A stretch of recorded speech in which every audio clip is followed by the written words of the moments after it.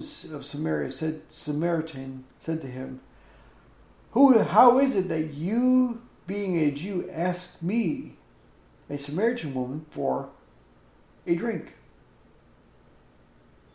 See, back then Samaritans did have no dealings with the Jews. But Jesus was, as Peter said, the Christ, the Son of the living God. Said to him, How is it you, being a Jew, ask a drink from me, a Samaritan woman, for Jews have no dealings with Samaritans?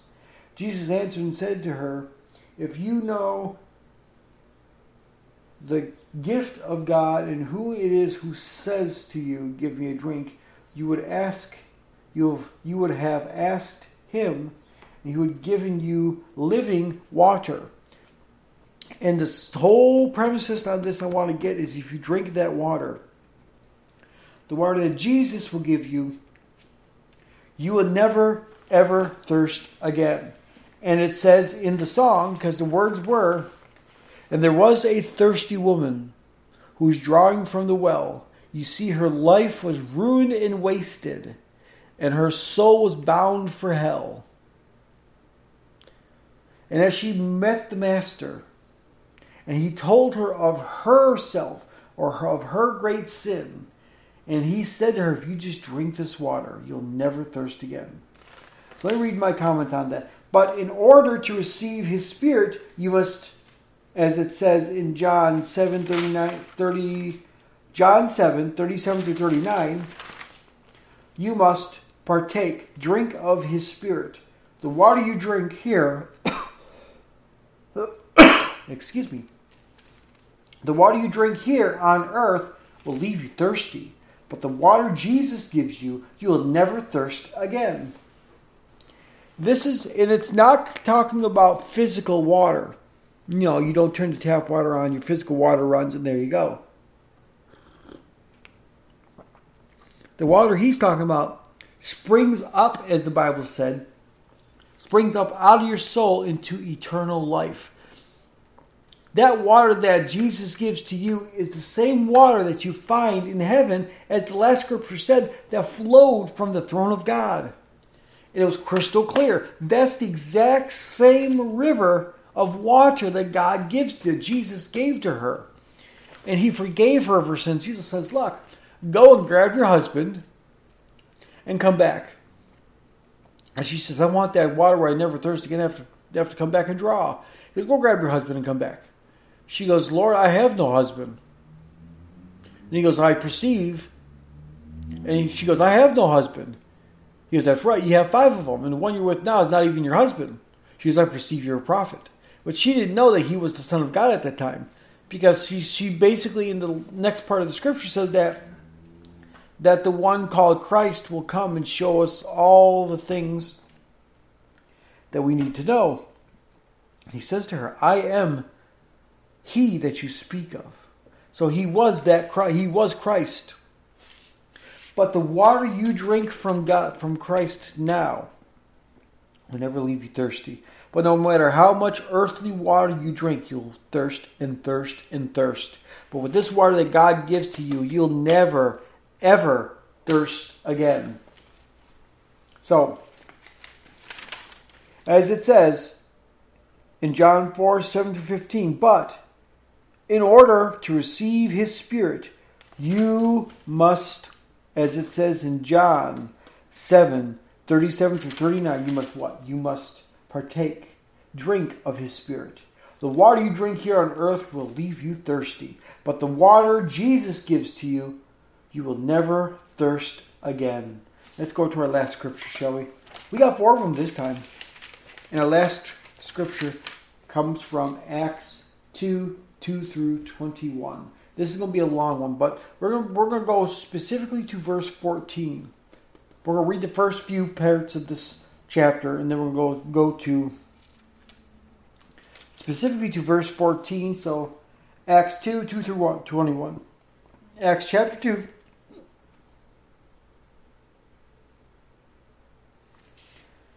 We're going to start from 1, even though it says 2. When the day of Pentecost had finally came, they were all with one accord in one place, and suddenly, verse 2, and suddenly there came a sound from heaven as of a rushing mighty wind, and it filled the whole house where they were sitting.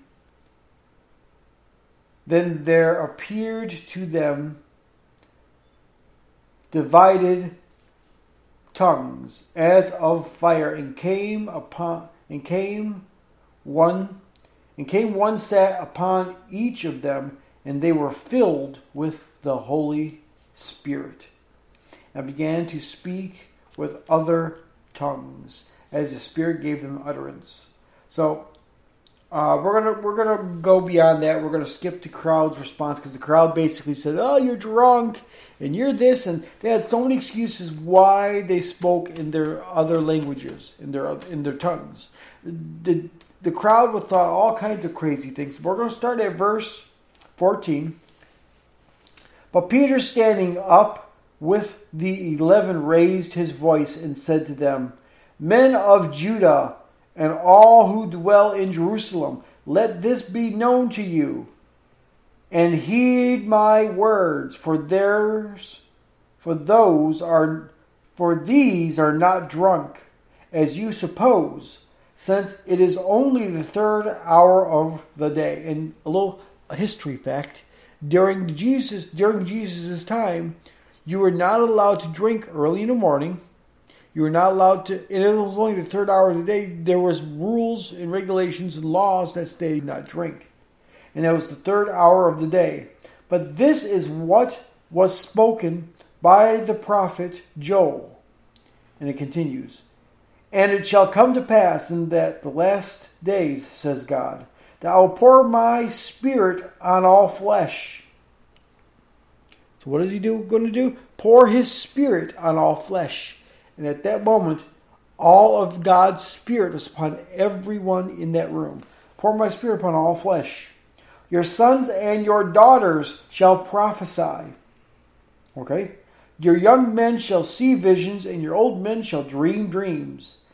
And on my movement," is that movement? No. And all my manservants and my handmaidens will prophesy. I'll pour out my Spirit upon all those.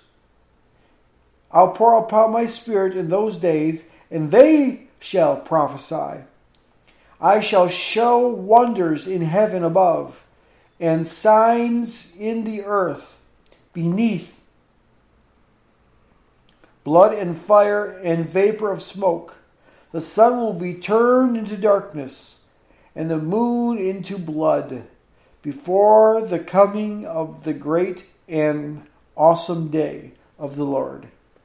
And it shall come to pass that whoever calls on the name of the Lord shall be saved." And if you look at this day and age, how many times have you seen the moon turn red, bright red? It doesn't mean the last days are here yet. The last days are here, but it doesn't mean it's the end yet. This is just the end times, the last days. This is when Jesus is going to be coming back real soon. And you can see that the moon has turned into blood, and that it's turned a bright red. It might be beautiful looking, but that's a sign that Jesus is coming back. But it says right here at verse 21, and it shall come to pass that whoever calls on the name of the Lord shall be saved. So, Peter, speaking of the last days, here's my comments. Peter, speaking of the last days, now, the river, the Spirit that flowed from the grave, that flowed from them, gave them peace and comfort.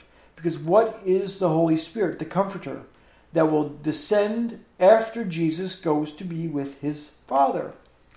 And whoever drinks or calls on the name of the Lord shall be saved. So everyone who calls on the name of the Lord shall be saved. So it's basically saying that at that moment, they heard a sound from heaven, like a rushing mighty wind, and it flowed from them. It says it flowed from them. And I'll read that part again.